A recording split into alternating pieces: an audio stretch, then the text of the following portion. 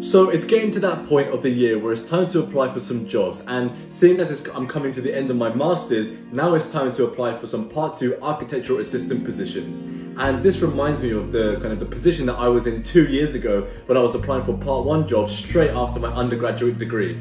But after getting some rejections and lots of those, I thought it's time to kind of make a video on this to kind of just reassure you that it's okay to not get accepted into the companies that you want or even the jobs that you want. So welcome back to the channel, and I hope this video brings all of you lots and lots of value. I don't know about you, but for me, I've kind of become immune to these sort of responses, these replies that we've been getting. And although it can leave a sour taste and maybe you feel kind of stuck after some time, it's important to continue sending your application out and keep trying. But there's also another aspect of it, which is your mental health and how these setbacks can affect you mentally. But I'm going to get into that later on in the video, but just to show you that, you're not alone. People all over the world are getting rejected from job applications, but you got to keep striving, you got to keep pushing through it, and you will get that position that you love. So let me now kind of explain to you, or kind of tell you guys some of the challenges that all architecture students or some architecture students may face when applying for jobs. You'll either have employers not reply to you, say thank you so much for the applications, but unfortunately this time you've been unsuccessful. What else could happen? Challenges that you may face. Kind of your portfolio might not fit into the style or the work or the practice that you're applying for, and that's also something for you to be conscious about when you do apply for positions.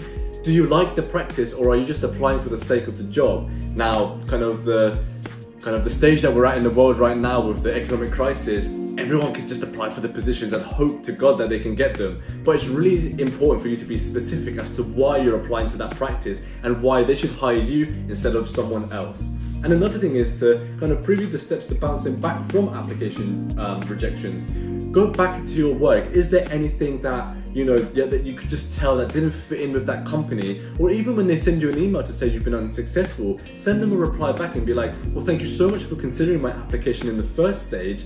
Is there anything that you believe I could tailor or kind of adjust, whether it's my work or kind of my experience, that would best suit the practice, should I wish to kind of reapply again? And I think kind of having that positive mindset and having that kind of eagerness to, I would love to work for you, now kind of tell me what I have to do in order for me to be reconsidered for this position. And I think things like that will help you so much in the long term, but you've got to just keep pushing through. Don't be disheartened by every rejection, because every rejection is going to set you up for the next opportunity. So just keep going. So some common reasons as to why architecture job applications might get rejected is, some of the things I've already stated. Your portfolio may not suit kind of the work or the style of that practice.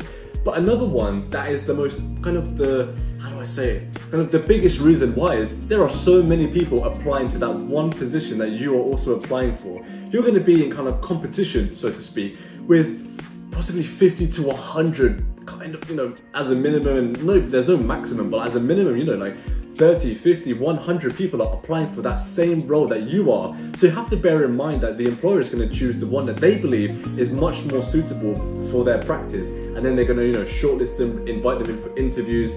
But don't be disheartened by it. I know I've said that so many times already in the video at the early stage, but you have to keep applying. Keep looking at the practices that you like and you love the work of, and explain to them why you feel like you're going to be the best suit for them.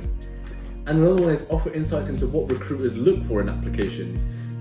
What they're looking for is that your ability and your understanding from your studies and how you can apply them into a real world context. All of the drawings you've done, all of the theoretical thinking, and all the kind of work that's related to in real life and contextual things. You need to be able to translate all of your studies into a real life practice. And how can you do that? Well, you can gain internships, you can gain work experience. Whilst you're studying, could you do some work on the side? And if that's not the case, because financially you're not able to do that, or whatever it may be, can you demonstrate all of the things that you've been taught in architecture school, and can you develop those over time? So in your summers, can you be working more on the projects? Although they finish and you're not going to be in kind of contact with the tutors anymore regarding that, can you continue them? Can you develop them? Can you reimagine them? So these are the things that you could do that could bring some much more awareness to your kind of resume and your application. Now for me, this next point is extremely important for you guys to kind of take in and understand. And that's to kind of discuss the emotional impact of getting rejected. And to kind of give you guys some advice on how you can kind of cope with it and how you can kind of avoid taking these rejections, these job application rejections so personally. As I've already said, there are so many people applying for that same position that you are, and you have to understand imagine if you got the job, right? How would the others who didn't get it feel, and how would you feel about them? You'd probably be like, well, it's a great success for me, I've got the job, I can kind of progress now in my career. But on the other side, and kind of the other side of that is what happens majority of the time is that you are not chosen and your application gets rejected. And it's about you kind of understanding that the work that you've done, possibly the experience that you've got so far, it just isn't meeting kind of the level, not the level so to speak of the quality, but the level of the company and kind of the experience the company is having right now. You're not the best suit for them. And you need to not take it personally, because they're making an investment. They're investing so much money into your salary, into the time they're giving to train you, the workshops you're going to be having, the kind of one-to-one experience with your supervisor and architect you'll be working under, the team, your location, things like that. You need to understand that they need to think of the logistics before they can even also kind of give an offer to anyone. And I know it's going to be hard to take that in when you're like, you know, even if it's a small practice, a medium practice, people can understand if it's a large practice and with like huge competition, if they're like an internationally known brand.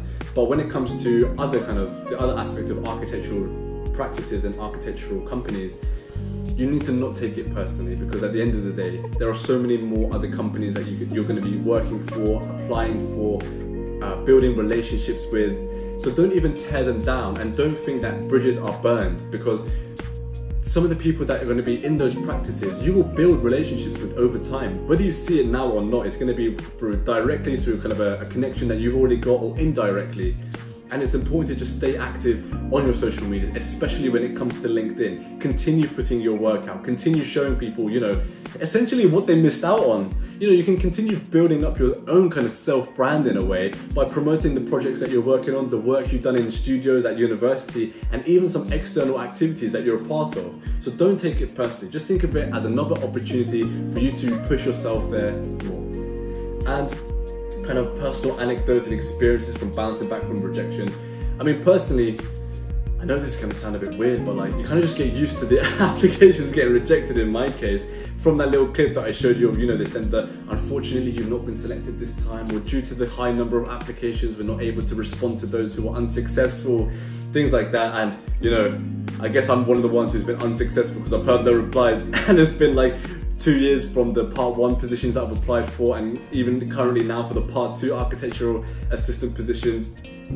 So things like that, you just have to be like, okay, great, I've applied, I didn't get it this time, let me now work on kind of creating an amazing final year project that I can put back into my portfolio, and should the opportunity arise again, I can reapply for those same practices and hopefully get into one of them. And there's a kind of an analogy that, well, how can I say this in the most, so, you know, don't get told off on YouTube, but like, if you keep throwing enough stuff at the wall, eventually some of it will stick, and eventually one bit will stick. So just keep going at it, keep being persistent, and keep being determined. Don't let the rejection stop you from applying to more, and don't let the rejection stop you from reapplying again to those same companies, because they can see your portfolio and they can see your application, and they may be like, well, actually, from the 6 months before where they applied, I don't think that they were a best suit, but now that they've introduced more work, more projects, and more experience, we actually think we can take this individual on board. So keep going with it. And kind of leading off from that, I think the next part would be to kind of strengthen your application. And how can you do that? Well, if you're at the university, you have the greatest advantage of being surrounded by your peers and tutors.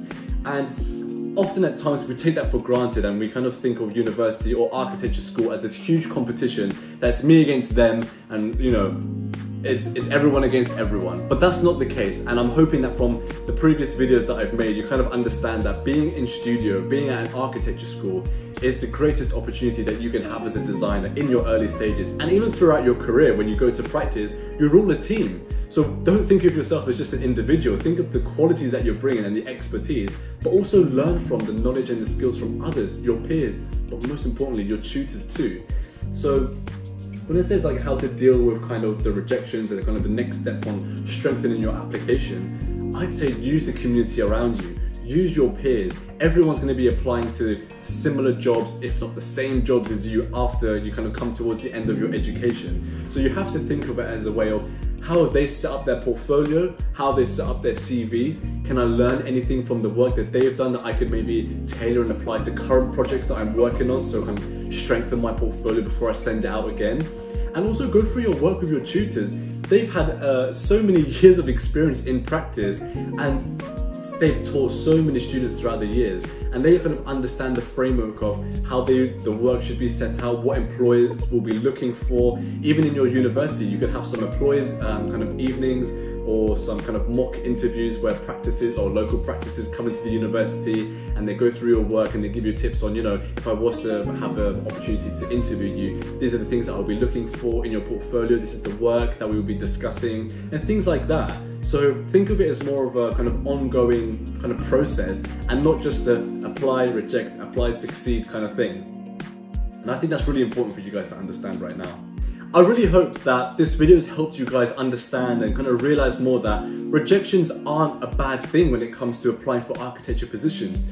Because as time goes on, you realize, you know, the style of work that I want to be involved in could actually be completely different to the practice that I've applied for. And you have to keep going, keep iterating. Just like the design projects we work on in studio, it's a process. And the process continues and we have to iterate, develop. And the same has to go on with our CVs, our portfolios, and the practices that we apply for. So don't be disheartened, keep going, stay persistent, and hopefully you'll get the job that you love and it'll work out perfectly. Thank you so much for watching this video. I hope I brought some more value and some kind of support and encouragement for those of you going through it right now, kind of applying for jobs, and wishing you guys all the best. Thank you.